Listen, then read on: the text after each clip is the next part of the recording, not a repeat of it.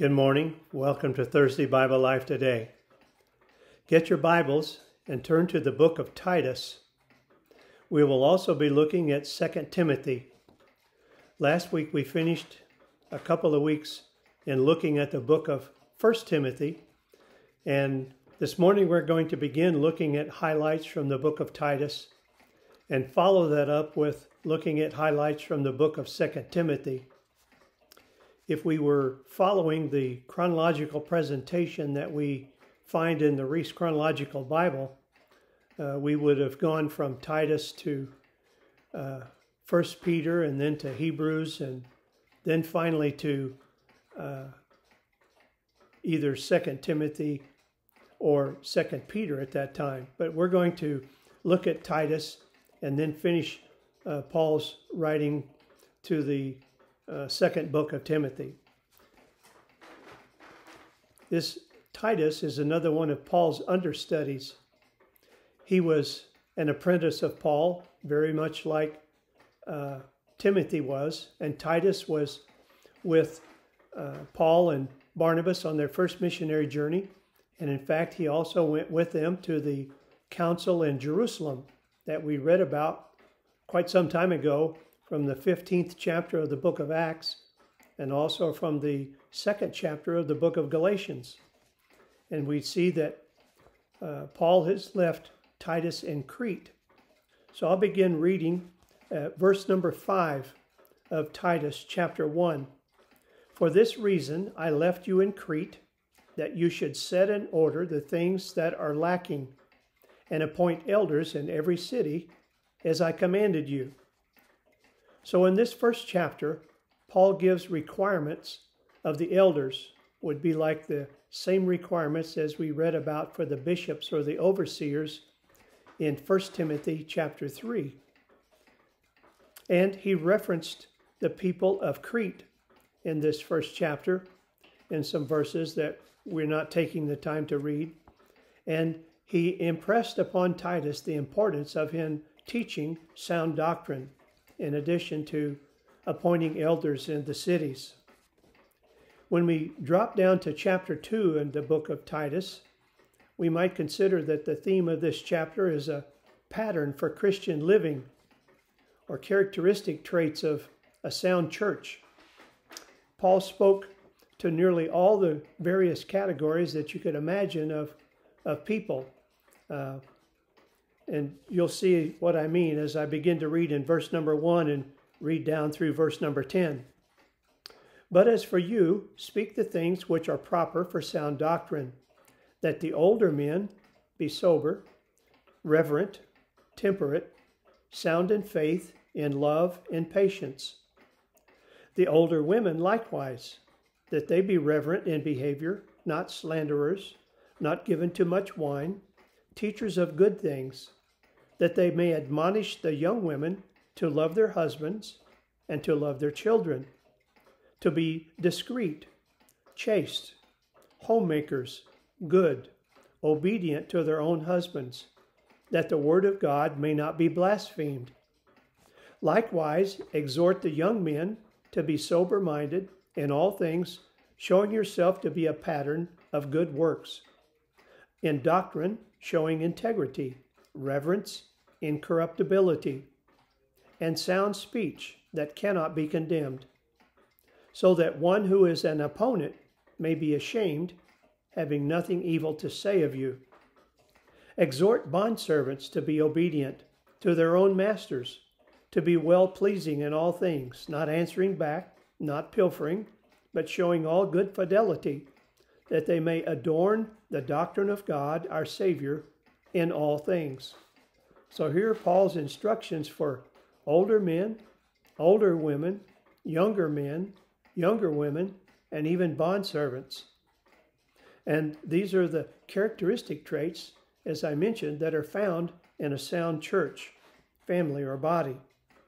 So now we'll look at verse 11 through about 14 of the second chapter of Titus, and find a familiar verse in this passage and see what it says about what we should be looking for. For the grace of God that brings salvation has appeared to all men, teaching us that denying ungodliness and worldly lusts, we should live soberly, righteously, and godly in this present age, looking for the blessed hope and the glorious appearing of our great God and Savior, Jesus Christ, who gave himself for us, that we might be redeemed from every lawless deed and purify for himself his own special people, zealous for good works. So here these instructions can be taken as given directly to us in our day. This is another occasion when we're exhorted to be looking for the return of Christ at the rapture of the church, which he calls here our blessed hope. And until he comes, we are to be zealous for good works. We'll notice several times in this book of Titus, as well as in several other places in Paul's writings, that our maintaining good works is an important characteristic trait that we should have in the world as Christ followers. Now we'll drop down to chapter number 3 of Titus, and the subheading in my study Bible above verse 1 says, "The graces of the heirs of grace." Verse 1, "Remind them to be subject to rulers and authorities, to obey, to be ready for every good work, to speak evil of no one, to be peaceable, gentle, showing all humility to all men. For we ourselves were also once foolish, disobedient, deceived, serving various lusts and pleasures, living in malice and envy, hateful and hating one another. But when the kindness and the love of God our Savior toward man appeared," and this next 3 verses are probably familiar verses and very important, "Not by works of righteousness which we have done, but according to his mercy he saved us, through the washing of regeneration and renewing of the Holy Spirit, whom he poured out on us abundantly through Jesus Christ our Savior, that having been justified by his grace, we should become heirs according to the hope of eternal life. This is a faithful saying, and these things I want you to affirm constantly, that those who have believed in God should be careful to maintain good works. These things are good and profitable to men." So verses 5 through 7, where it talks about not by works of righteousness we have done, but according to his mercy he saved us, they're very important for us to understand them and the relationship that they have to our salvation. It's not by works, but it's by his grace and mercy that we have been given salvation. And as I pointed out again, he referenced our being involved in good works. And in verse 9 of chapter 3 and verse 10, he's going to warn Titus, which we also can take as a warning to us, to avoid dissension. Verse 9 says, "But avoid foolish disputes, genealogies, contentions, and strivings about the law, for they are unprofitable and useless. Reject a divisive man after the first and second admonition, knowing that such a person is warped and sinning, being self-condemned." It's similar to what I try to remind people about in our day and time, and that is that we will never argue anyone into heaven. We can have a humble and polite debate or conversation or compare thoughts about Scripture, but when we allow the conversation to get to an argument, if we happen to win the argument, we've lost the person. And so we never argue anyone into heaven. We can love them into heaven. We can pray for them into heaven, but we mustn't argue. And I think that's what Paul is trying to say here about avoiding dissension. Well, as I said, if we were to follow the chronological presentation that Reese gives in his Reese Chronological Bible, at this point we'd look into 1 Peter, but instead we're going to go to 2 Timothy, what most scholars believe to be Paul's last writing before he was executed in the Roman prison after his second imprisonment there. So in 2 Timothy chapter 1, I'm going to read verses 3 through 7. Talks about Timothy's faith and his heritage. I thank God, whom I serve with a pure conscience, as my forefathers did, as without ceasing I remember you in my prayers night and day. Paul's very good to tell people that he prays for them.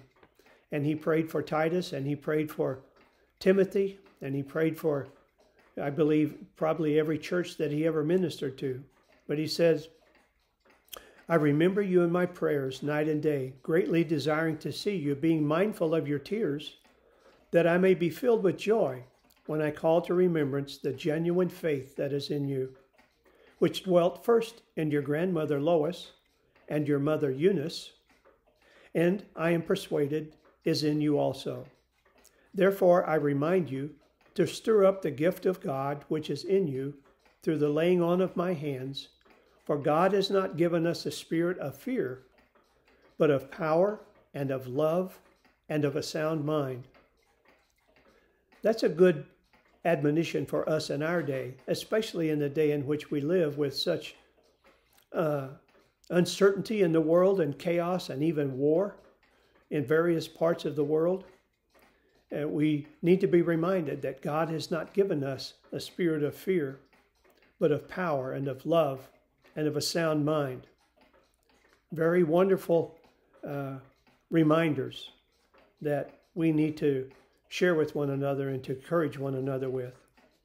We're going to drop down to chapter 2 now in 2 Timothy and look at the first 7 verses. And here we're going to see a famous verse that is probably the backbone or the theme of the Navigators organization. If you're familiar with them, it would also be the basis of our discipling ministry in our day and time. In verse 1 of 2 Timothy chapter 2, you therefore, my son, be strong in the grace that is in Christ Jesus. And verse 2 is this verse that I was referring to. And the things that you have heard from me among many witnesses, commit these to faithful men who will be able to teach others also. That particular verse is the backbone of the Navigators organization, and it's the basis by which we should all be involved in discipling someone. Verse 3 says, you therefore must endure hardship as a good soldier of Jesus Christ. No one engaged in warfare entangles himself with the affairs of life, that he may please him who enlisted him as a soldier. And also, if anyone competes in athletics, he is not crowned unless he competes according to the rules. The hard-working farmer must be the first one to partake of the crops. Consider what I say, and may the Lord give you understanding in all things. So in verse 2 of this portion of the book of 2 Timothy, the theme verse for the Navigators should be our marching orders in discipling others in our lifetime. We're reminded that we're in a spiritual battle, and this spiritual battle may enter into our physical situation in life as well. And so we are to be prepared for that and to be faithful. I'm going to read now verses 14 and 15 of 2 Timothy chapter 2. It's a subheading here that says approved and disapproved workers. And these verses are very important to me, and I think should be to all of us. Remind them of these things, charging them before the Lord not to strive about words to no profit, to the ruin of the hearers, but be diligent to present yourself approved to God, a worker who does not need to be ashamed, rightly dividing the word of truth.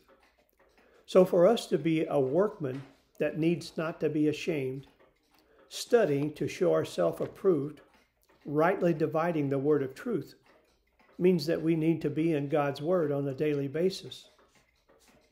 It's my opinion that verse 15 is one of the two most important verses in the whole book of 2 Timothy.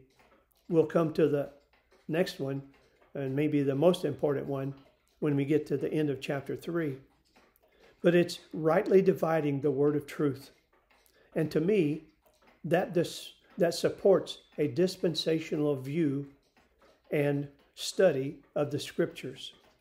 And remember that one of the outstanding characteristic traits of a dispensationalist is that we recognize the difference between the nation of Israel and the Jewish people versus the New Testament church. And I believe that God has a plan and a purpose for both of them, and both of them will be an entity throughout all of eternity, which means I believe that God is by no way finished with the nation of Israel, and he has a plan and a purpose for them. And I believe that we can support that from Scripture. And doing so is accomplished by a dispensational view and interpretation of Scripture. Well, now we're going to drop down to chapter number 3 of 2 Timothy and look at the first 5 verses. It talks about perilous times in the latter days. And I think that you and I are right smack dab in the middle of those. Verse 1, but know this, that in the last days perilous times will come. For men will be lovers of themselves, lovers of money, boasters, proud, blasphemers, disobedient to parents, unthankful, unholy, unloving, unforgiving, slanderers, without self-control, brutal, despisers of good, traitors, headstrong, haughty, lovers of pleasure rather than lovers of God, having a form of godliness, but denying its power. And from such people turn away. Boy, there was a whole list of things there that some of them sound really, really bad. And in the midst of those things, disobedient to parents is one that was included in the list, which in our day and age probably would be questioned if it's in the right category, if it's put in there with proud people and blasphemers and ungodly and unforgiving and slanderers and people who are out of self-control and things like that.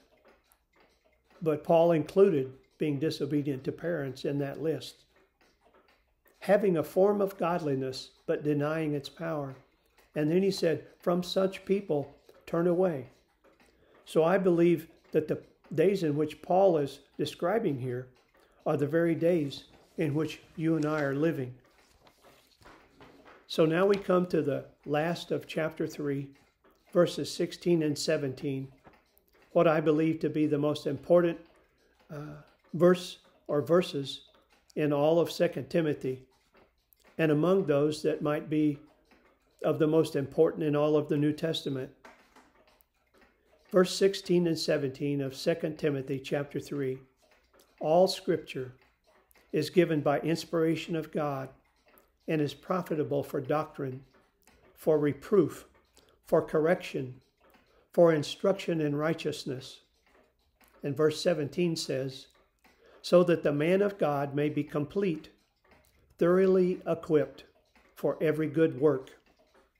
So these verses attest to God's word being inerrant, eternal, and unchanging.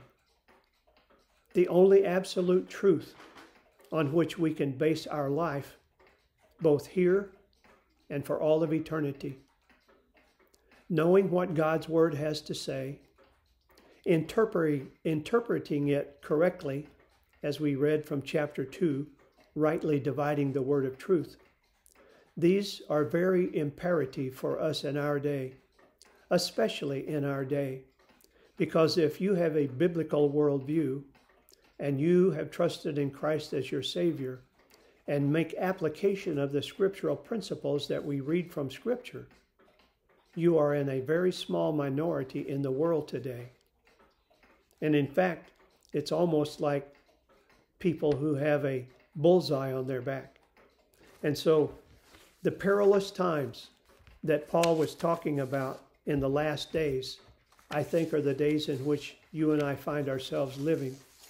And so just as what Paul had to say to Titus and to Timothy, to be strong and courageous, to maintain sound doctrine, to compete as an athlete according to the rules, to be a faithful soldier of the Lord Jesus Christ, to rightly divide his word of truth, and to understand that his word is inspired by the Holy Spirit. The Bible is inspired.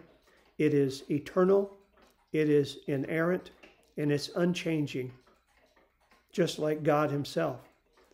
So next week, we'll be looking at some additional verses in the New Testament, and we'll be looking probably at 1 Peter when we come back next week, if you'd like to read ahead. Father, thank you for today and for all the many blessings you've given. Thank you so much for those who join us online. I'm so grateful for them, and I ask that you bless them. Keep them in good health and in safety. Father, we pray for your children around the world who are in harm's way, that you would bless and protect them and give them grace and strength for each day and encouragement in you. We pray for the peace of Jerusalem. We realize that there will be no peace, genuine peace, until the Lord comes back to set up his kingdom, and we pray that might be soon. But until then, help us to be faithful. Thank you for the promises of your word. Help us to make application in our lives with the scriptural principles that we read. In Jesus' name we thank you and praise you. Amen. Hope to see you maybe Saturday afternoon in our study of the Holy Spirit. Until we do see you next time, Lord bless you.